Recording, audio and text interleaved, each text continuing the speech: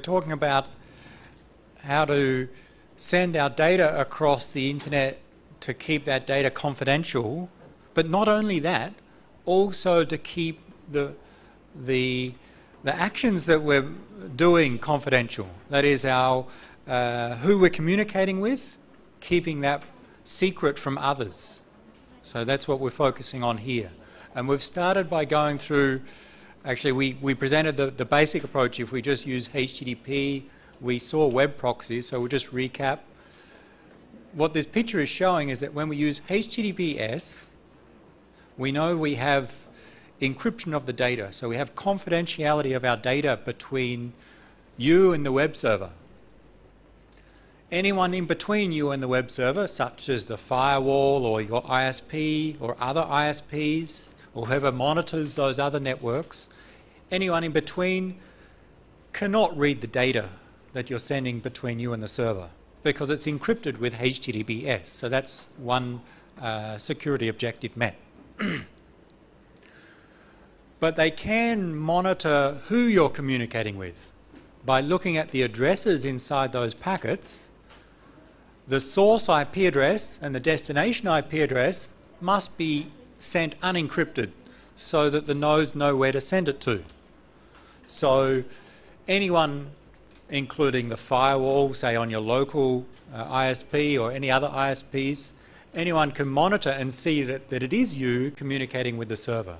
So that's where we say it provides confidentiality of data, but does not provide privacy of who's communicating. We looked at another approach using a web proxy, and a proxy is an entity that acts on someone's behalf. So we saw proxy come up in terms of firewalls, and it has a similar purpose here. A web proxy here is used to act as a client on the web browser's behalf and send the request to the real server on our behalf. And the basic concept of how the proxy is used, some other computer in the internet is running the web proxy. You send a request to the web proxy saying you want to visit some particular URL. So you use their web interface. Maybe in the form you type in the URL that you want to visit on their website. That sends a request to the proxy, and the proxy takes that URL that you want to visit, in this case www.s.com/abc.html, and then creates a normal HTTP GET request to that actual website. So the proxy is contacting the real web server on your behalf. And the real web server responds to who it got the request from, sends back the web page, and the proxy then forwards that web page back to you. It may modify that web page, or it may not. For example, if the proxy server is supported by advertising, it may insert some ads inside of that web page, so you see the ads as a way for them to make money. So that's the one way that a web proxy can be used. Just as an example, so we'll mention in a moment that, right, who runs the proxy? Who owns the proxy? Well, there are some free proxy servers. That is, they will allow anyone to connect to them. Now, how do they pay for the server and pay for the internet connection that they share to others? Well, one way is that they could make you view ads as you use them. Okay? They could do it in multiple ways. It could be as simple as inserting their ad content inside the web page in the response. Or maybe there's proxy services that don't support ads, but you pay them $2 per month to use their server. It's just an example of how it may operate. From the security perspective, you want to contact the server S, but there's another entity involved in this communications, the proxy P, some server out on the internet, external to your local ISP. So if you remember back to the original diagram, the firewall entity here is just Imagine that's the firewall run by your ISP. Maybe it blocks some websites. In this case, if the firewall is blocking you from accessing the destination, if you use the proxy, you can bypass that block. Because when you create the source, the packet, the data is going to be sent to the proxy, and the data will include the address of the server you want to contact. The source IP address will be you. The destination IP address will be that of the proxy. Therefore, the firewall will not block it. The proxy receives that and sends it on to the real server. So what the server receives is a packet from P, the proxy. So the server doesn't know it's you contacting it. The server thinks it's P contacting it. So the server cannot identify you, at least from the packet structure. We've bypassed the firewall in this case because the destination address doesn't match. Others between the proxy and the server cannot see that it's you that's communicating with the server, because if you look at the source and destination address in the packets, anyone who intercepts this packet sees it's from P going to S. Therefore, they don't know it's computer U involved. And similar here, if someone here at this router intercepts this packet, they see the source is U, the destination is P. So they don't know, at least from the IP address, they don't know that it's computer U identifying or communicating with the server S. They'd need to do more complex analysis to look inside the packet to realise that. So it provides some level of privacy of your communications because others do not know who's communicating with who. There's no encryption in this case, so others can still read data, so that doesn't provide any confidentiality of the data. In addition, the proxy knows it's you contacting the server. You contacted the proxy saying, I want to contact the server. So the proxy itself knows what you're doing, but others don't. A modification of that is to use HTTPS as well, to encrypt the data. Still, the server cannot identify you because it thinks it's from the proxy. The firewall cannot block it, or not easily block it, because it thinks you're sending to P, not S. The data is encrypted using HTTPS, so the firewall or others cannot read it out on the internet. However, for this to work, the encryption is not end-to-end. The encryption is across two segments. From you to the proxy decrypts and then encrypts again from the proxy to the server. So there's not quite clear in that diagram, but normally for this, for the web proxy to support HTTPS, you encrypt the data, and because the data contains the address of the server, the proxy must be able to decrypt it so it knows where to send that data to. Therefore, the proxy must be able to decrypt this packet, and then it can encrypt it again and send it on to the real server. So normally, if you use HTTPS with a proxy, it will use encryption from you to the proxy and a separate connection from proxy to server. The result in terms of security is that the proxy can see the data. It decrypts and can see the data you're sending. So there's no hiding from the proxy in this case. No hiding your data or who you're communicating with.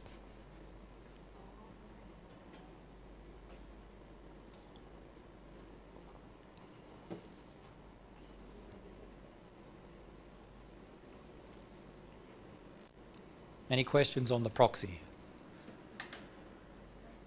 It's a way to provide, compared to the not using a proxy, allows the option to bypass the firewall, to hide who is communicating,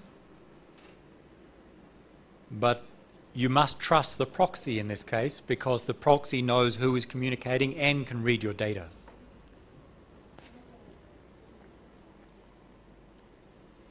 So, do you use a proxy to access your bank account online? Why not?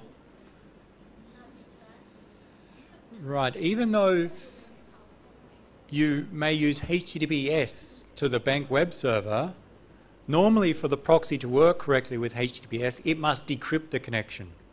So it can send on it can learn the destination. And the way that it may do that is it may use fake certificates or self-signed certificates. So if you do use a proxy in HTTPS, what you may see on your computer is a certificate warning saying, you've received a web page from your bank, but it's not trusted. Whereas normally it would be trusted, because it's in fact signed by not the authority that you trust, it's signed by the proxy.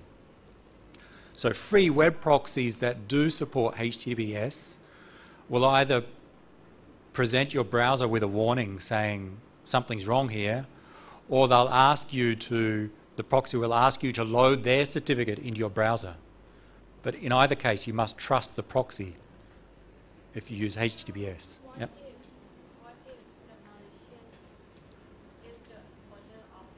What if the malicious user is the proxy owner?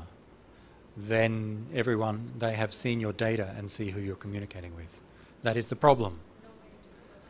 Right, so we must trust the proxy. If we cannot trust the proxy, if they are malicious, then this doesn't provide the security we're looking for.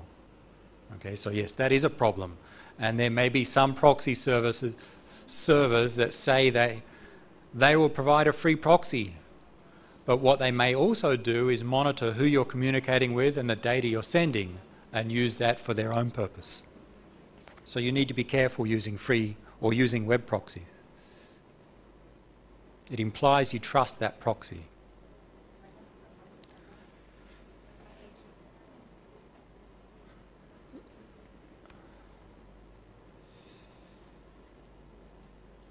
Just before we look at VPNs, let's look at that issue with certificates.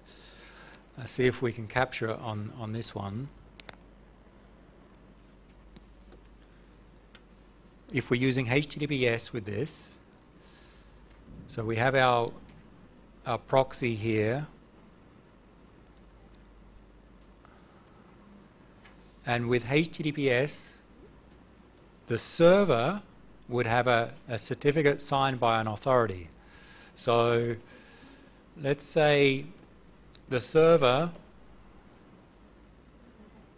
its certificate is signed by, and some notation you may have seen or you may see in other cases is this. The certificate of the server is signed by some authority, I would say CA, the certificate authority.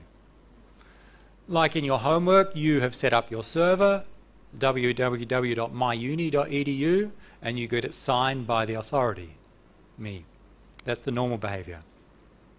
And normally, without the proxy, when the server sends back a response to you, has the certificate of the authority. This notation is just a shorthand to say this is the certificate of the authority. And who signs the authority certificate? And in the homework, you see it's a self-signed certificate, CA. So at some point, we need a self-signed certificate. And that's preloaded into your browser, and it's trusted. In your homework, you needed to do that step manually. You needed to load my certificate into your operating system. So the normal step without the proxy is when this certificate comes back, because it's signed by the authority, CA, and because you trust the authority, you already have its public key, then you'll trust the certificate of the server, S. But what if we're using a proxy? How could that work?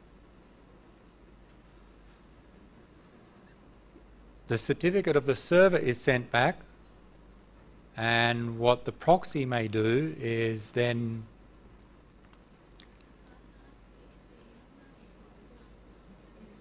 any questions?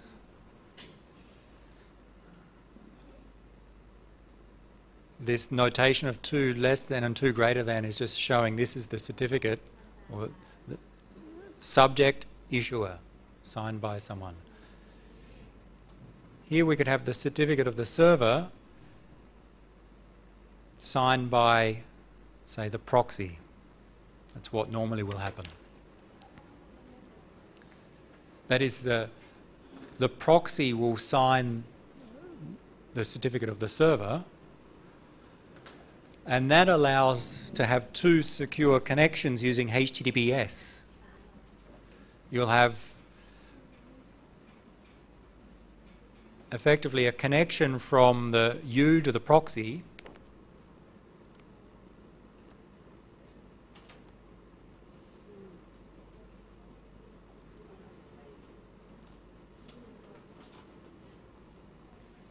you have two separate HTTPS connections. One to the proxy, and then one from the proxy to the server. And for that to work, the proxy must be able to decrypt what it receives from the server, and what you send to the server. And to do so, the proxy would create a certificate of the server signed by itself, for example.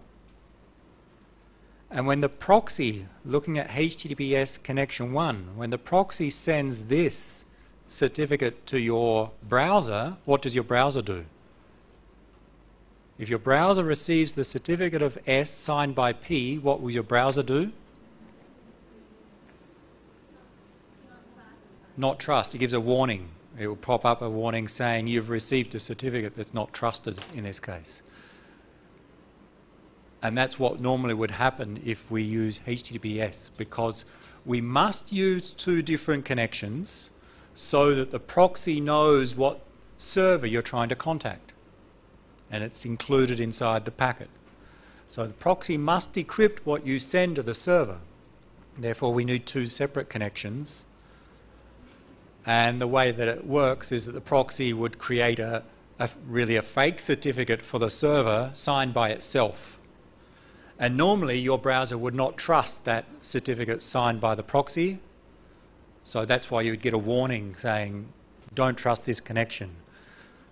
If you wanted to continually use that proxy and you did trust that proxy, then you could load into your browser a certificate of the proxy.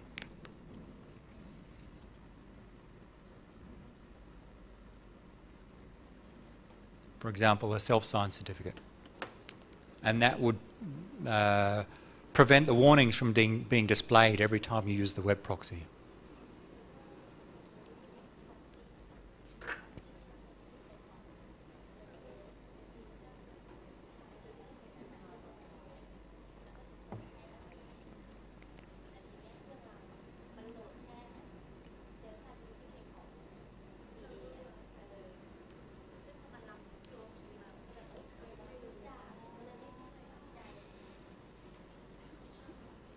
This is the normal server certificate used across HTTPS connection 2 between proxy and server. This P, the certificate of S signed by P, is used across the connection HTTPS 1 between you and the proxy. And you need to either accept the warning when you receive that certificate or load the proxy's self-signed certificate, for example, into your browser manually if you trust that proxy.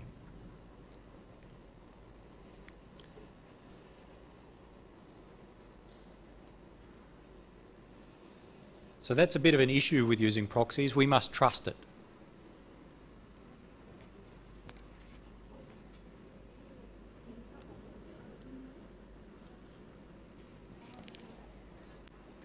Any questions before we move on to VPNs?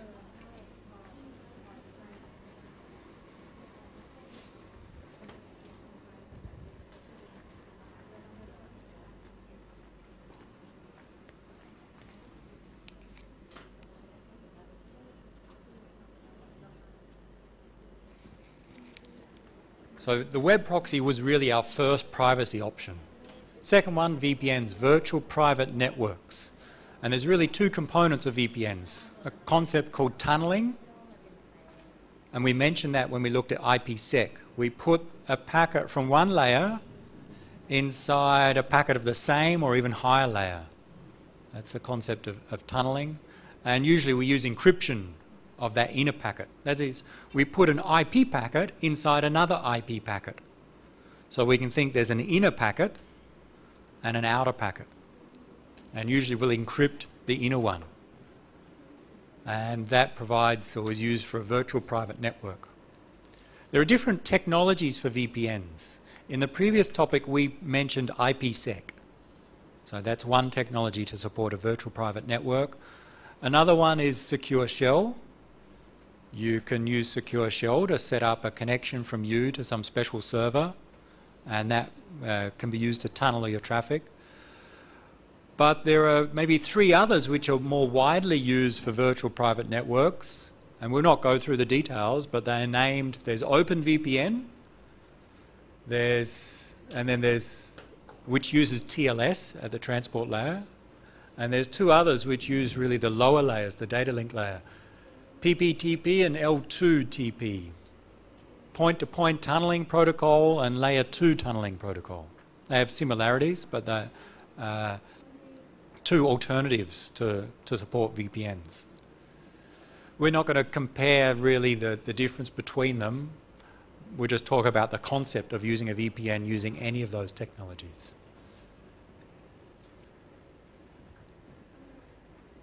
The way that most of them work is that they create a virtual interface on your computer. You know, when you, say in Linux, when you have a network interface, it gets a name like ETH0 or WLAN1. But what a VPN will do is create an additional interface like sometimes they're called TUN for tunnel, TUN0. So you have ETH0 and TUN0. It creates this additional interface. And what happens is that your applications send to this new tunnel interface, which then does some encryption, and which then sends internally to your computer to the real interface out to the network. The details of how tunneling works and these specific technologies we'll not get into today. Just look at the concept.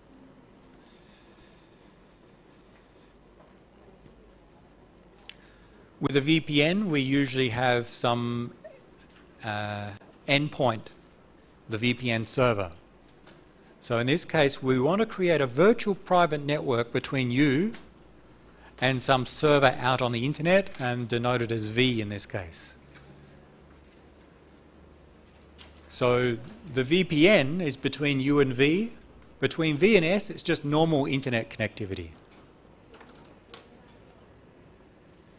And using a VPN with HTTP for normal web browsing, the way that it would work is that you want to send a packet to the server. So your application creates a packet. If you look at the inner one with the lines across it, the inner packet was originally created. The source address is set to the special address for your computer, which is created for the tunnel interface. I set it to V in this case, that of the VPN server. The destination is S, the real server you want to contact. And the data, the HTTP GET request, is included inside there. So think of that's the inner IP packet. Source IP address is that of V. Even though it's coming from you, we'll set it to that of V. And the destination is that of the server we want to contact. We take that IP packet and encrypt it all. That's what I mean by the lines across it. I mean that part of the packet is encrypted.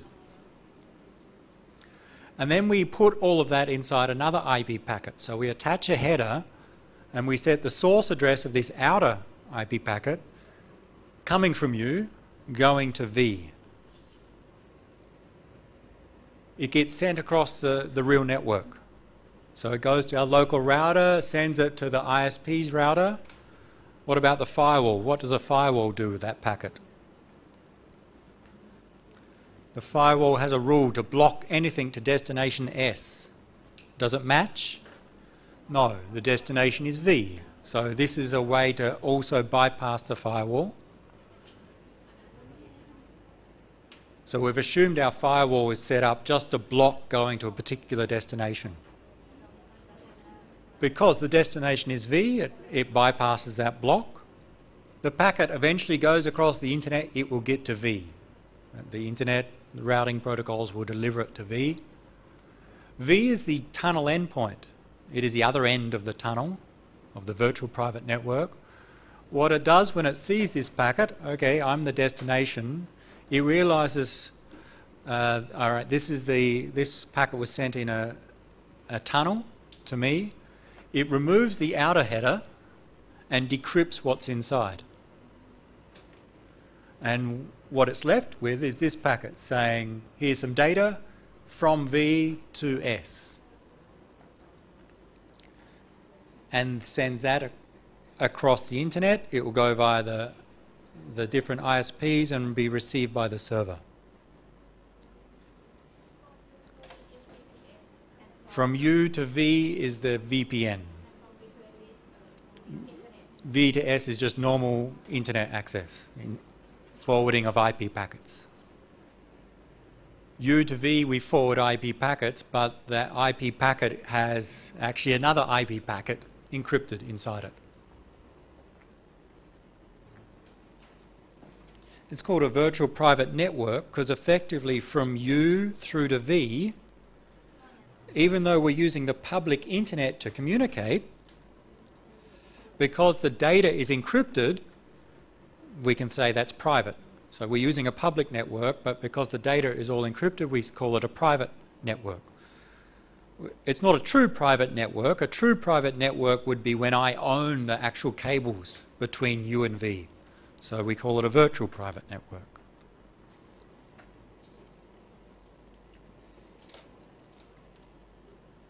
From security objectives, what objectives have we met? The firewall has been bypassed. Destination was V, firewall only blocks to destination S, so the firewall cannot filter based upon just the destination address. Sorry. The firewall, or the device here, cannot read the data. It's encrypted. Or anyone between U and V cannot read the data. So let's say U is inside one country, V is in another country. The idea is that anyone in that country where U is cannot read the data because it's encrypted through the network internal in that country.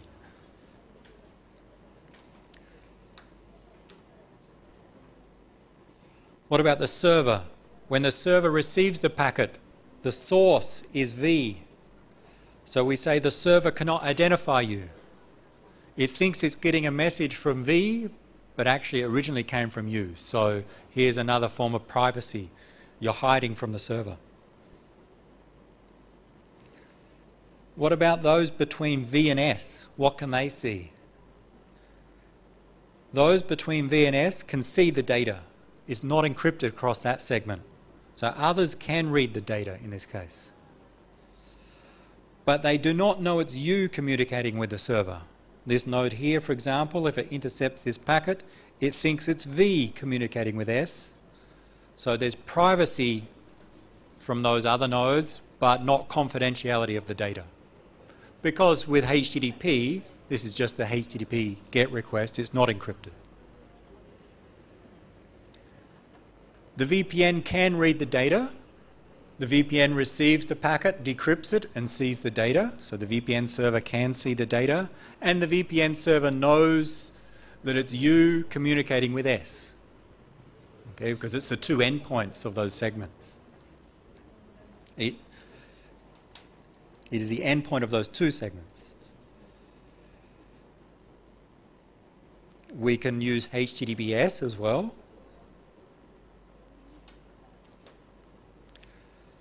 Very similar, but before U creates the original IP packet, it first encrypts that data.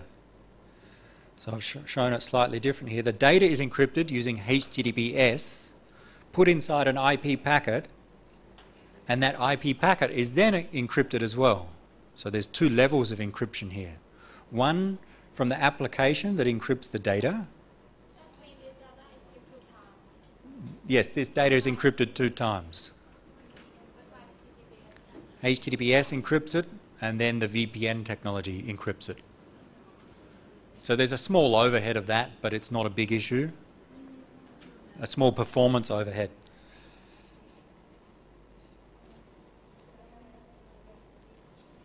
The benefit is that when the VPN server receives that entire packet, it decrypts and grabs the internal packet, but the data is still encrypted. So the VPN server cannot see the data, and the others between V and S cannot see the data, if we're using HTTPS in this case. So between HTTP and HTTPS, the difference is that with HTTPS, others and the VPN cannot read the data.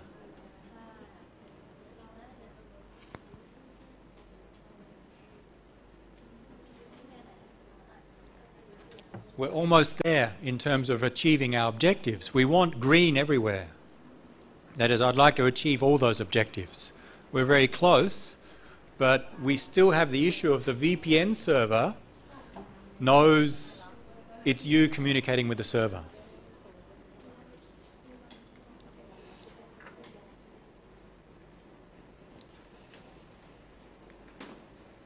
What about certificates?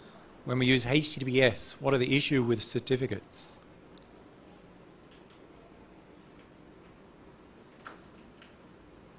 We don't have the same issue as web proxies. Okay? We said with a web proxy, if we used HTTPS, for the proxy to work, it must be able to see the data, because the data contains the address of the server. See, there's small +S in here. So the proxy must be able to decrypt the data for the proxy to work. But that's not necessary for a VPN. The address of the server is included in the outer IP packet. It's not included in the HTTP request. So that's the difference here. The VPN server does not need to see the data when we use HTTPS. And therefore, there's no issue with certificates. We just use HTTPS from U through to the server S. There's no problems with extra certificates. So that's even better.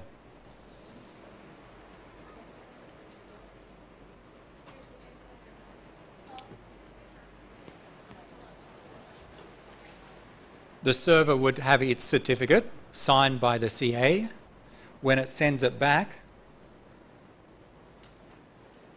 it's using HTTPS. The VPN server doesn't care about the data in this case. There's no need to decrypt the data. There's no need to interrupt the HTTPS connection. And therefore just passes that certificate all the way back to you, the original browser.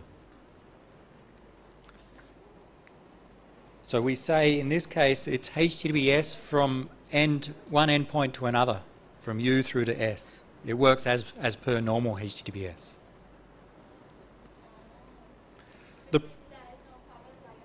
There's no problems like proxies. The problem with proxies is that they use HTTP mainly. That is, the data itself and the address of the server is included in the HTTP packet. So the proxy, to know that, must decrypt and look at that value. That's the problem with using web proxies here. So that's why we have this strange issue of certificates with web proxies and HTTPS.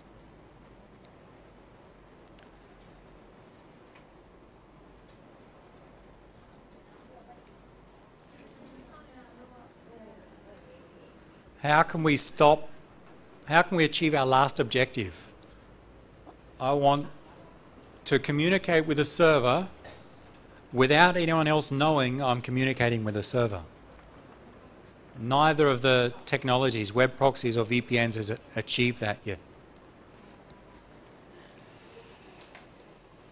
Maybe before that, some practical things. A VPN, there may be some free VPN servers. There are some free VPN servers you can use.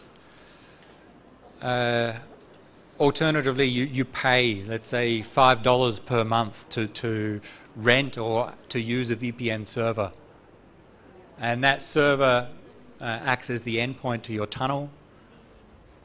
There are different protocols, as we said, to choose from. We may see a slide later, but generally OpenVPN, PPTP and L28 are the three most widely used in this scenario. The difference is mainly about support. For example, PPTP is widely used in Windows. So Windows, even the old versions of Windows, had it implemented. I mean, you didn't need to load any software to use a VPN. Most mobile devices, Android and iOS, support PPTP and L28. If you open up your mobile phone now and find the network settings, you'll see VPNs, and you'll usually see the choice of at least these two. Can anyone confirm? Find the VPN settings on your phone. Somewhere under the advanced network settings. I'm sure you know. Find the settings. VPN. Select VPN and it should give you some options to create a new one. Can you? Add VPN configuration. And what can you choose from? When you do add VPN configuration, there's three to choose from at the top. Right, these three. L2TP, PPTP and IPsec are the three technologies your phone supports. Different operating systems may support different ones, but mobile phones usually support these two and IPsec. Windows, Linux and OS X on desktops will usually support the same ones. OpenVPN is not so widely built into operating systems. You need to install an extra client to use that. So there's the limitation, but it can be considered slightly better in performance, OpenVPN, than the others. So there are some trade-offs between which one's best.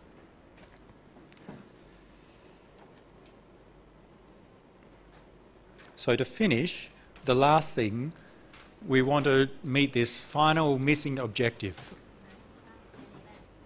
Make it such that you can communicate with a server without anyone know who you're communicating with.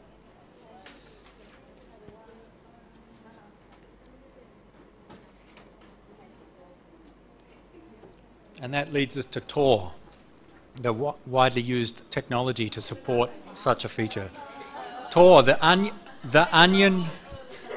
router, it means. It has not Marvel Comics. The onion router is one of the original definitions. The idea is to use multiple VPN servers. We'll see the picture shortly. And to encrypt the packet multiple times. And as you send it through, each of those special servers along the network will decrypt.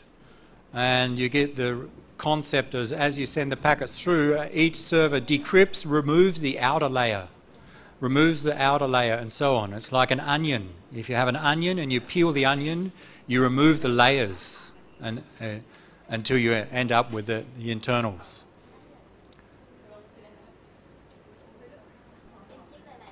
What can we say about it before we see the example? So Tor was designed for this anonymous communications in the internet. And the way that it works, it uses what's called Tor relays. Similar to our VPN server or our proxy server, we have a different type of server and it's called a relay, Tor relay. But we'll not use one, we'll use multiple. And Tor relays generally can run on any computer. And what you'll do is you'll choose a path of relays to go via. So instead of going to one VPN server and then onto the real server, you'll go via multiple Tor relays on the internet. Let's see the picture and see if we can explain the concept through the example.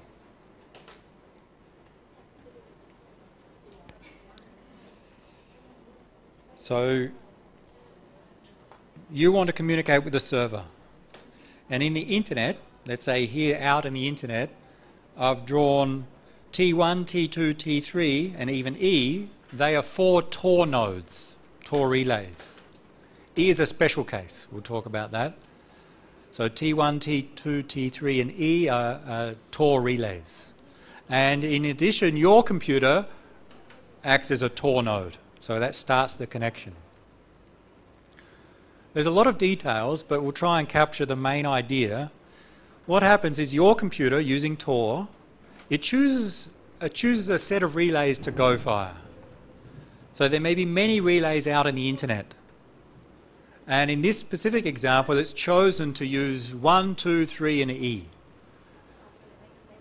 Now be careful, in this diagram, think of these Tor relays as just computers anywhere on the internet. They are not connected directly to each other. So between T1 and T2 is maybe many other routers. T1 may be in China, T2 in France, T3 in Singapore, E may be in the US. And between them is another portion of the network. So although my diagram doesn't show that, the network's much bigger than shown here. So what happens? You create a packet and it's structured like this. You know you're going to send via T1, T2, T3, E, and then to S. So it's going to take this particular path of relays. So you create a packet. It has the original data that you want to send to the server, and it has a special header that includes the address of E, and all of that is included in another packet with a special header saying T3, and then that has T2, and then this part here is the IP packet, the IP datagram. So you're going to send this from you to T1, the first Tor relay.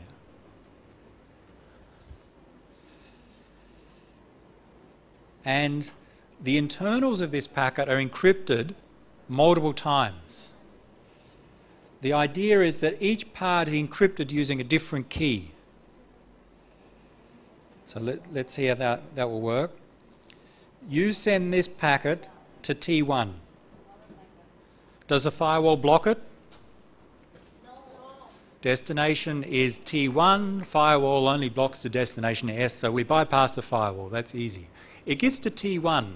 T1, which is a Tor relay, knows this is a special Tor packet. And what it does is it removes the outer header and then decrypts.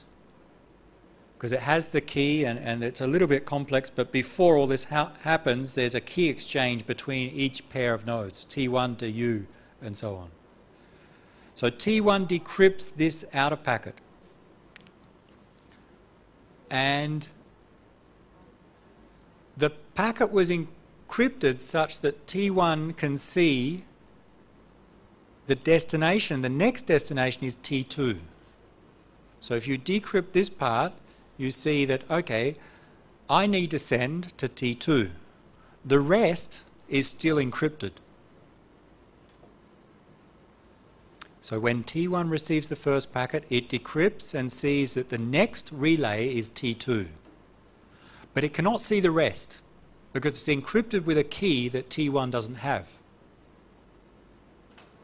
But T1 knows it needs to send what it has onto T2. It sends onto T2, T2 receives, decrypts, and sees that the next node is T3.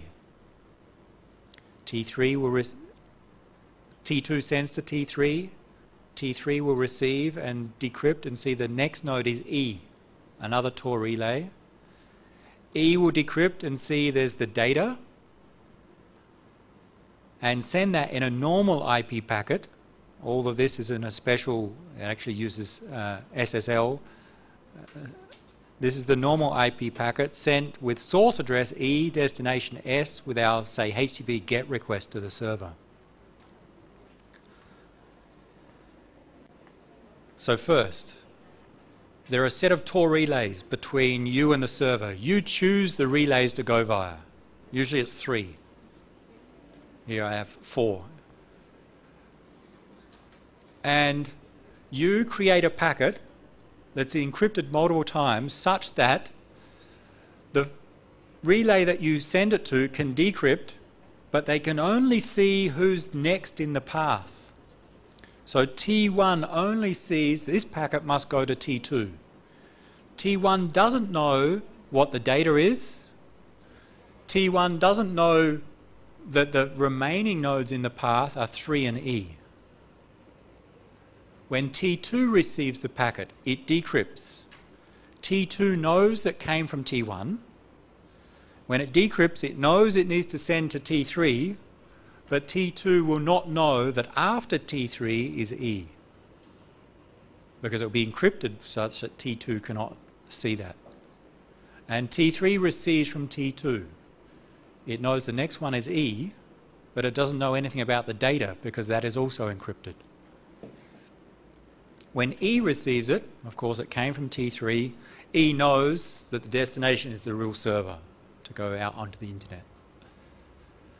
The result is that if you look at any particular relay, let's say T2, T2 knows the packet came from T1, it knows it's going to T3, T2 doesn't know who the final server is, doesn't know the exit node, it just knows T3 and T1. In fact, T2 doesn't even know it came from you. It just received a packet from T1. It doesn't contain anything about you in it. And it decrypts and sends it on to T3. And that applies at each of those relay nodes, that they only know about their partners, the one just before them and the one just after.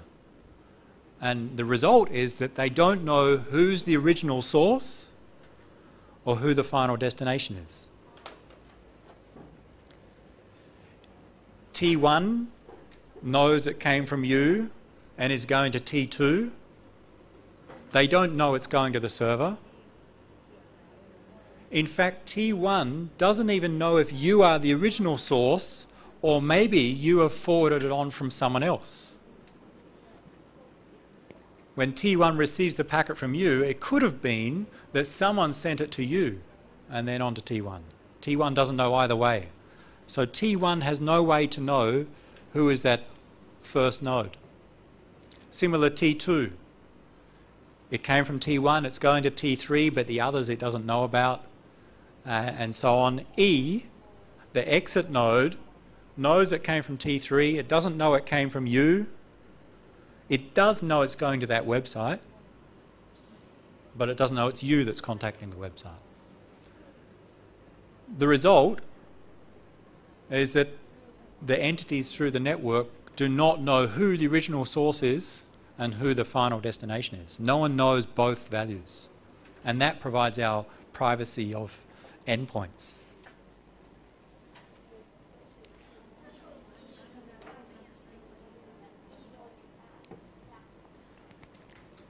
E is a special relay. So these 4 are all relays, but E is what we call an exit node. It's the point where the packet exits the Tor part of the network. So we're using the protocol that Tor defines to communicate between you, T1, T2, T3 and E. But once it gets to E, then it gets the original data, which is just a HTTP GET request, and sends it across the internet from itself as the source and the destination is S. So E knows it's a request to a web page and it knows the website, but it doesn't know who sent that request. So E is an exit, it's the exit of the Tor network, exit onto the real internet. How does it know the destination? The destination was encrypted in the packet.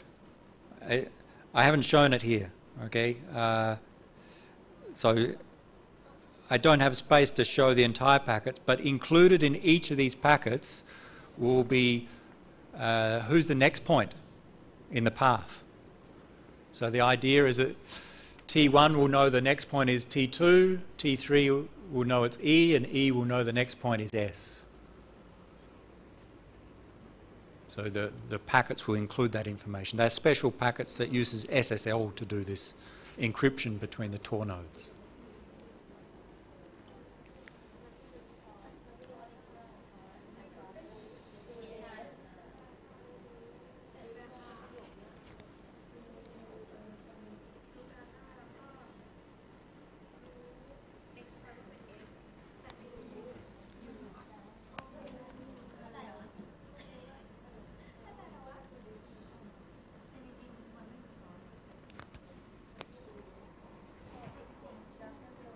Can we draw it again?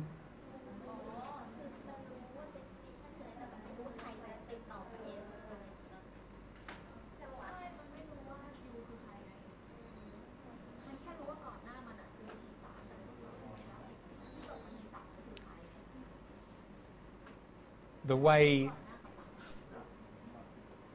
that the packets are structured from you is that they have shared keys between you and the different relays. So you will have a key that is shared with T1, and T1 will also have that. So you will encrypt something and T1 will be able to decrypt it because they have a shared secret key. But also you will have a key shared with T2, a different key. This is set up beforehand, the exchange of keys, and with each of those nodes.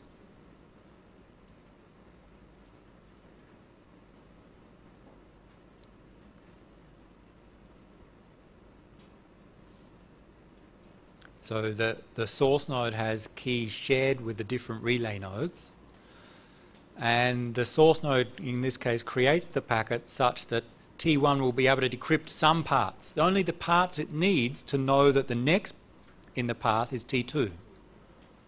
And T2 will be able to decrypt the parts of the packet to know that the next in the path is T3.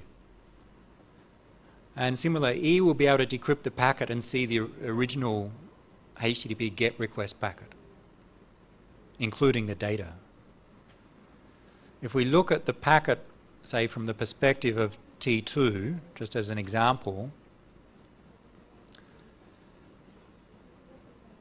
there's the data, the HTTP GET request, will indicate the destination S.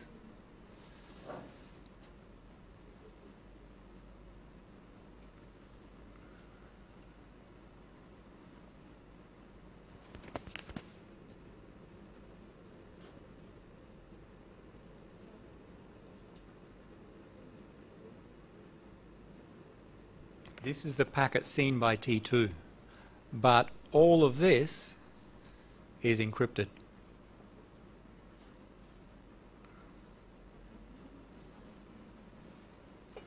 Meaning, once T2 gets this packet, it knows it needs to send to T3,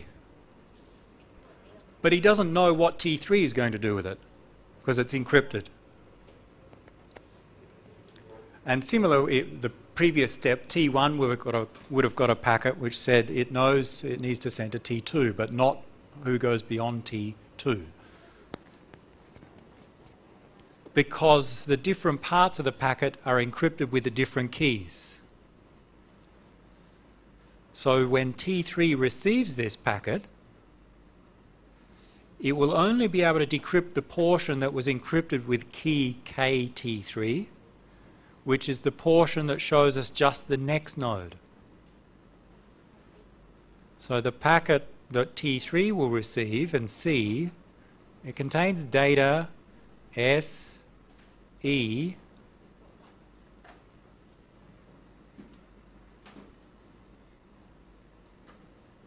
but when it decrypts, the key would only let it decrypt and see that the next node is E, so the rest remains encrypted.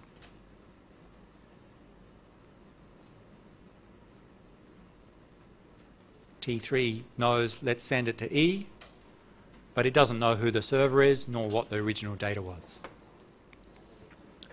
the way that it was originally created at U was such that they could only decrypt the part that they need to see to send it on to the next node. And similar, E would decrypt and realize it needs to send to the server and sends the data to the server. The end result, no relay knows the original source and the final destination. So they don't know who is communicating with who.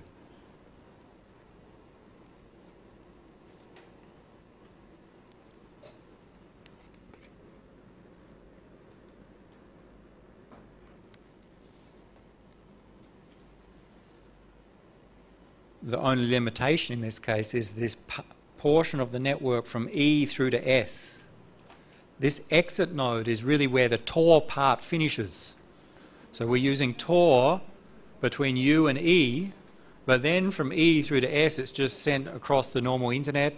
Is a HTTP GET request, and of course the data is not encrypted, so anyone between E and S, including E, can see the data.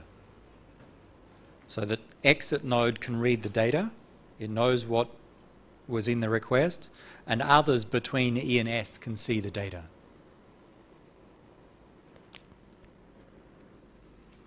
So when the exit node receives this, it decrypts and has the final packet.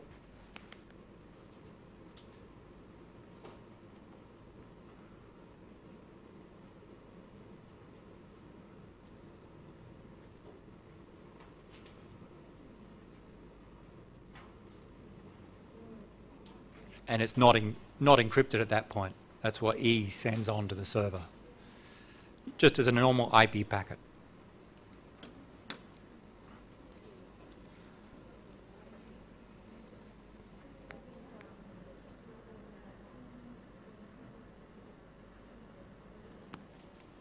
That was with HTTP. If we move to HTTPS, effectively that data is encrypted. So those between E and S can no longer read the data. In addition, E, the exit node, cannot see the data. It knows it's going to the server, but it doesn't know what the data is. So we've really achieved our aims in this case of keeping the data confidential between you and the server, preventing others from knowing who's communicating, and even preventing the server from knowing it's you that's contacting the server. In this case, the server receives a packet, the source is E. It thinks it's the exit node contacting the web server, but it's in fact originated from you. So this is providing confidentiality of the data as well as privacy of actions.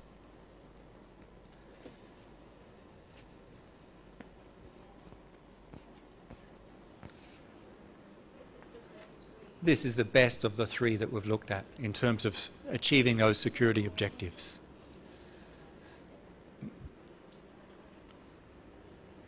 With a VPN, we trust the VPN server.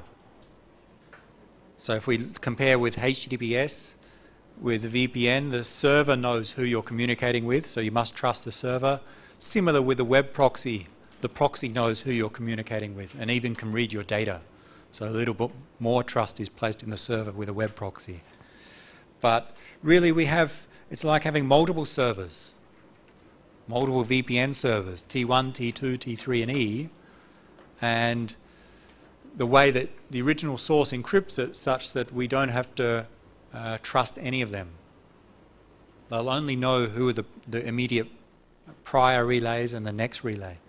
They will not know the original source or final destination.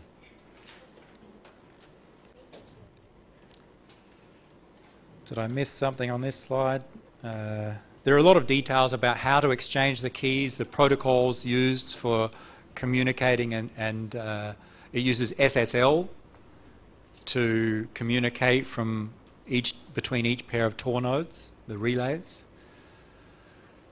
The exit nodes have a special role in that they are where the data comes out onto the original internet or back to the normal internet. And it's the source node chooses the path and there are some issues with how to choose the best path and so on. But in terms of our security objectives, Tor meets those.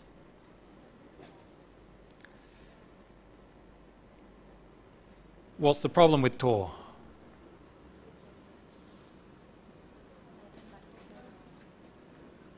These relays are usually chosen, they may be anywhere in the internet. So they may be chosen such that they're not near each other. T1 may be in the US, T2 is in Germany, T3 is in Singapore, U are in Thailand, E is in Slovakia, and the web server's back in the US. So to go from your computer in Thailand to the server in the US, you're basically going all the way around the world to get that packet there. So performance is a major issue in this case. But that's the trade-off that you need to make to get that level of privacy.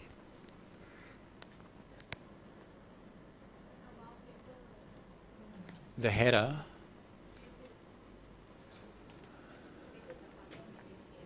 The headers, okay, so the packet can be larger than the normal packets because we need to attach more information. Yes, that degrades the performance a little bit, but not as much as sending via the other side of the world just to reach a particular location. So yes, the extra encryption plus the extra headers are a performance penalty, but the main performance penalty is the fact that the path that we take between you and the server can almost think of it's a random path through the world. It's not the best path from you to the server.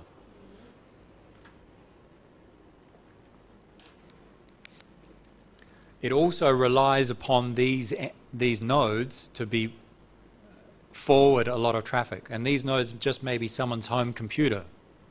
So if they are slow, then again performance slows down.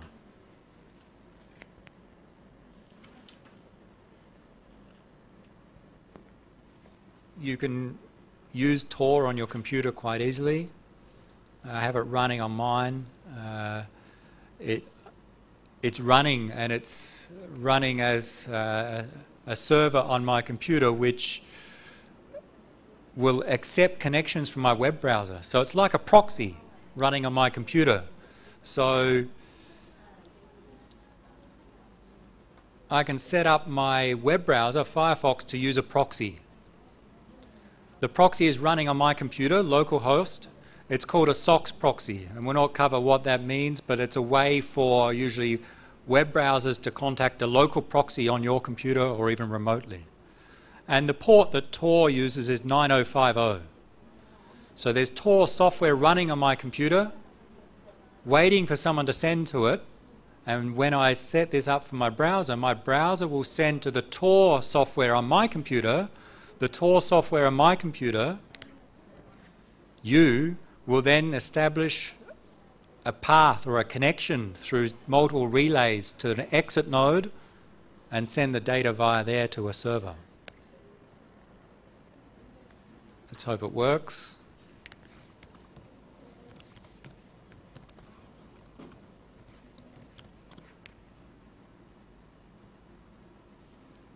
So I just want to first see what is my IP address. And my IP address is 23 address, and I don't even recognize this country. Anyone? I don't.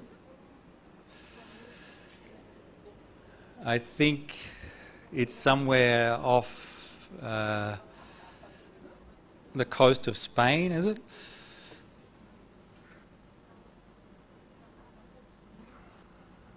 So there I am. What this is identifying is the exit node. This is the address of E. So the server is the web server for what is my IP address. It's received a packet, and the source was set to this 23 address. So it thinks, the web server thinks it's communicating with the exit node, but it's actually coming from me.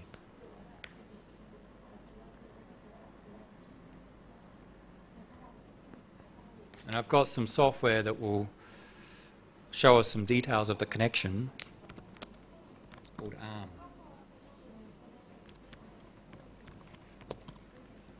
This just shows us details of the Tor statistics, that is the packet sent and received via Tor. So if I open another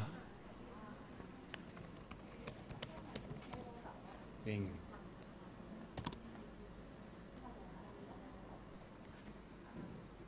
the packet rate is going up and down there because it's sending packets through via Tor. And one thing that we can see is some connections. So in fact, the first one I think it is the path that mine's using. So the 203.131.209.66 is really my computer. It's the public IP address for SIT. And it's going via somewhere in Germany, one relay node, like T1, then another one in Germany, another relay node, and then there's one exit node in this case. So there's two relays and one exit node. The exit's in US in this case. So there we've located the exit node. So that's the path that I'm using at the moment, and Tor has things that it will change that path over time. Usually in the order of 10 minutes it will choose a different path.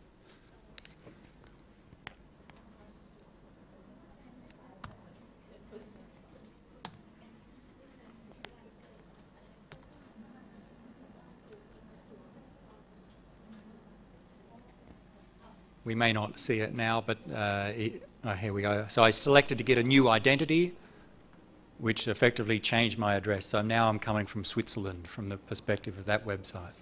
So I'm using a different path in this case. I have a different exit node.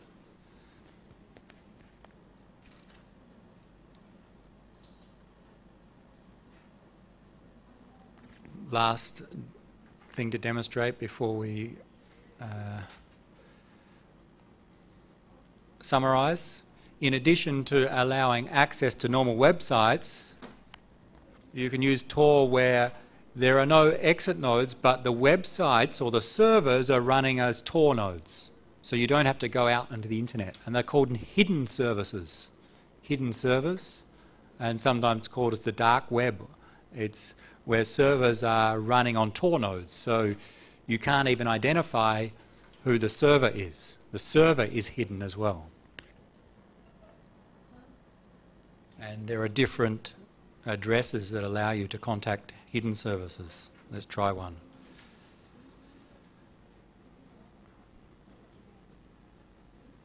They're called onion addresses. I don't know if this one will work. Usually they're random. They're created from some hash value. If that one doesn't work, we'll try another one. Okay, I got there. So that address, the special .onion address, is contacting from my node not to a server on the public internet, but a server running on a Tor node. So even the server is maintaining some anonymity in this case. It's remaining anonymous. It's a web search engine.